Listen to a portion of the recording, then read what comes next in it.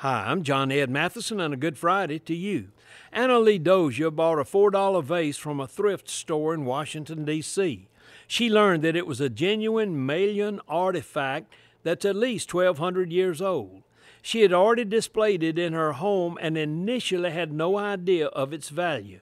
She visited the National Anthropology Museum in Mexico City and saw similar vases.